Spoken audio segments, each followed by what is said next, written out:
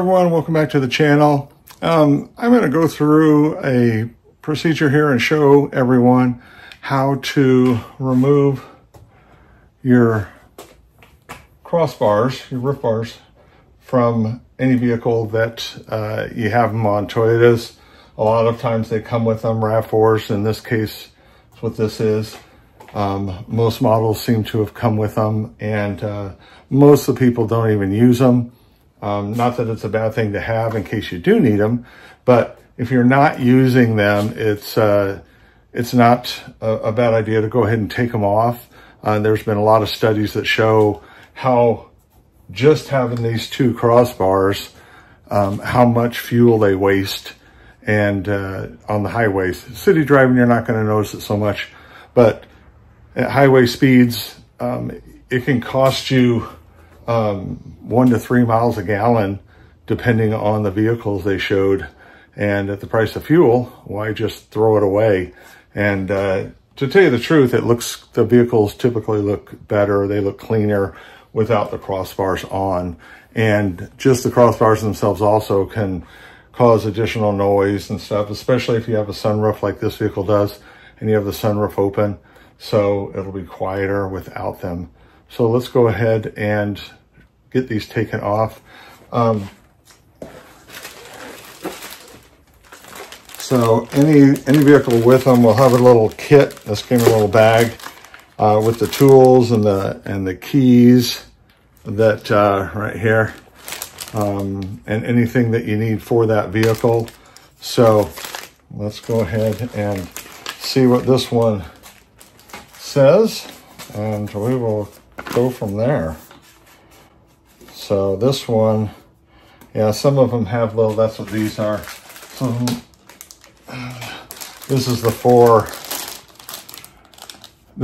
covers is what this is. So when you take these out, these covers will snap into place here for this. And right away, you can see aerodynamically, if it doesn't have this hump sticking out, how that'll make a difference. If you're ever driving down the road, just stick your hand out. You'll feel how much wind resistance you'll get from that. So, and then the little locks are right there, and that's what these keys are. And they give you 2 of them, so that's nice in case you lose one. So, and then this is a little tool, to tighten or loosen them. And it's actually a built-in torque wrench with this piece when you're putting them on. So it appears, oh, there we go. You just got it, yeah. Give it a little force. Oh, I see, yeah, there's two pins there that align. Oh, they go into these. I see what they do. Okay.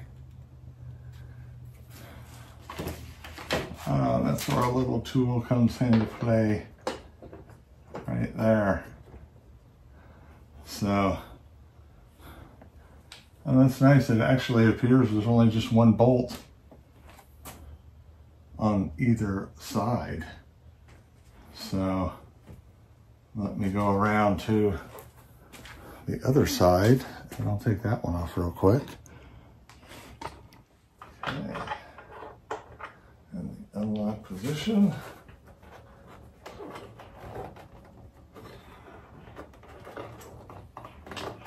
There we go.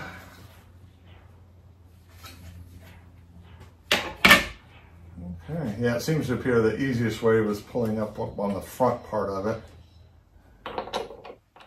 Wow. Interesting. Toyota never uses odd numbers, but that is actually a 13.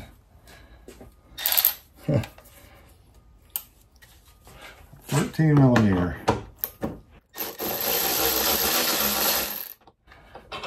Okay. Yeah, that one's completely loose. I'll do the other side.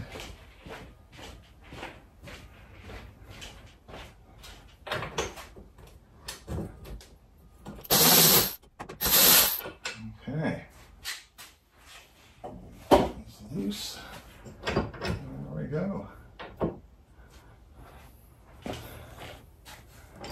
Perfect. Perfect. Whole thing is off.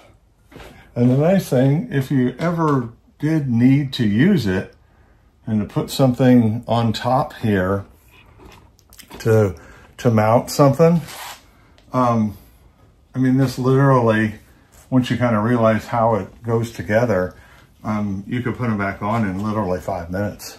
So it's not like it's a time-consuming affair. So, and then we'll snap I'll go around, I'll take that one off first, and then we'll snap these covers off. Let's see, where's my, there we go.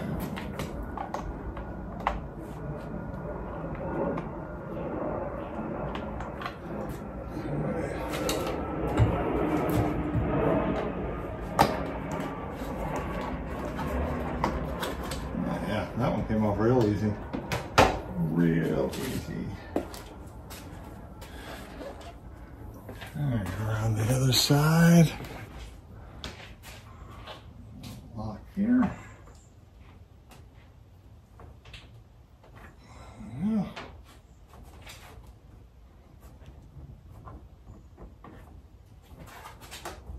There we go.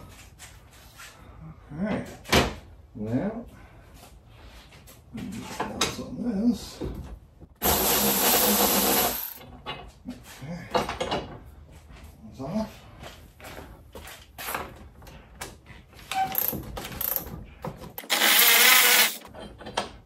And that one's off. Nice. Beautiful. Okay. Perfect.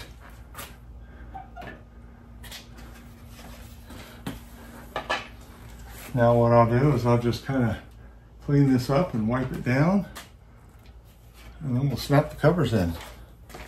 So if you look at the little covers, there's two long tabs here, and there's two little short tabs, and there's a little divot right there, so you can get a pry tool in or a screwdriver or something like that to pop it out.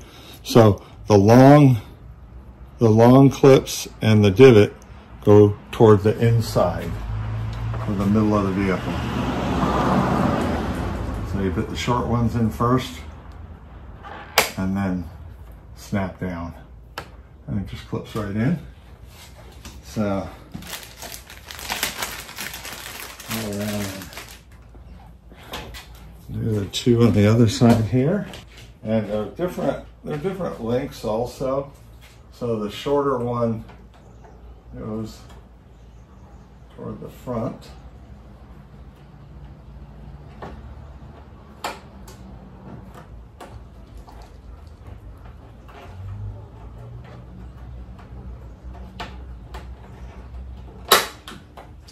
And the longer one goes toward the back.